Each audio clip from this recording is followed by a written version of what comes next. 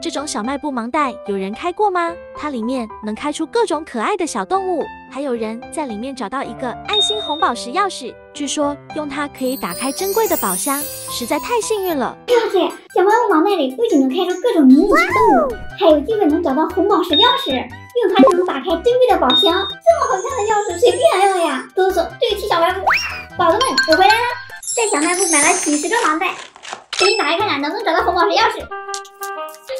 这些盲袋重量都差不多呀，咱们随便抽一个吧，看看第一个会是什么啊？喂，哇，是个小熊，真的好迷你呀！它还带了一个红色的蝴蝶结，挺可爱的呀。再来选一个，我先来摸一下啊。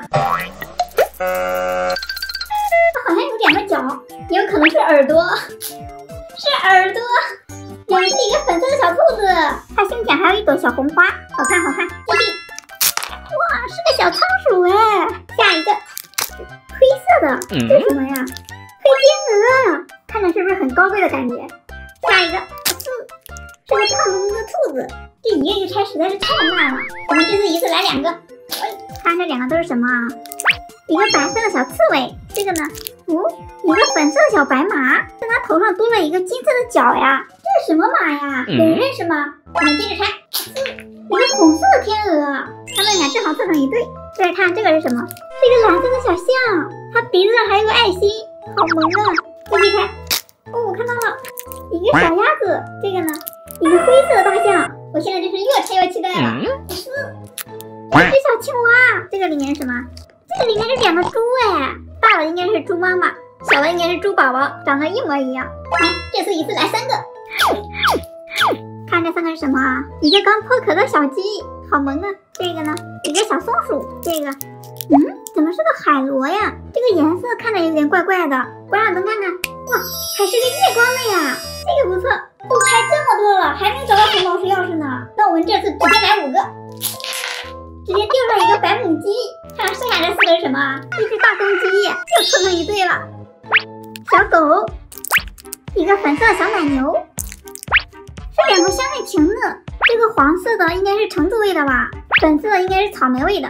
我闻一下啊，并没有香味呀。再来5个，感觉这个怎么那么大呀？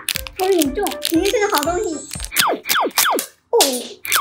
跑出去的是一个小鸡，一条红色的鱼，又一个小刺猬，这个一个在趴着睡觉的小猪，灰色的这是什么呀？